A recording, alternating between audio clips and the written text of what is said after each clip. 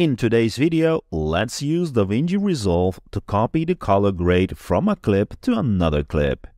We can also use the copied color grade in Affinity Photo. So let's get started. I am in DaVinci Resolve, and in the Edit tab I have two clips in the timeline. The first clip has this nice sunny glow which I want to apply to the second clip. To do that, we need to switch to the Color tab.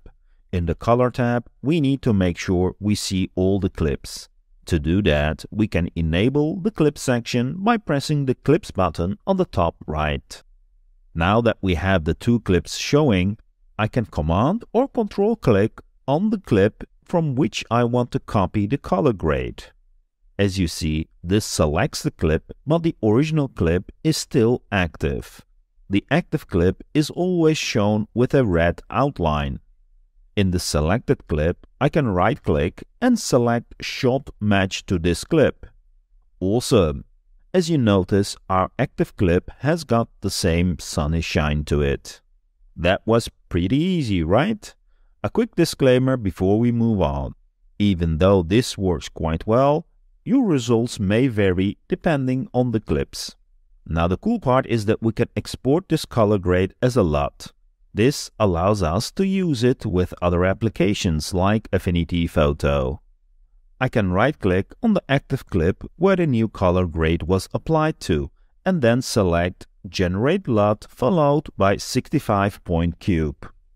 This will open up a Save dialog where you can give it a name and select the folder where the LUT file should be stored. Perfect. Now let's quickly switch to Affinity Photo and apply this LUT. Here I have a screenshot of the clip from Resolve, and to apply the LUT we can simply apply a LUT adjustment. Press the Load LUT button and select the file we saved previously. Awesome! Have a look at that. That was pretty easy, right? The cool part is that we can also use this technique with photos. Here I have an image and I want to copy the color grade to this image.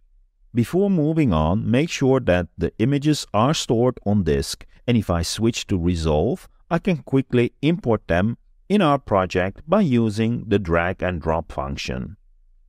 With both of them still selected, I can now drop them to the timeline. In the timeline, make sure the time pointer is on the image we want to recolor. Just as before, we can switch over to the Color tab. The image we want to recolor is now the active clip. Command or Control click on the other image, then right-click and select Shot Match to this clip. Awesome!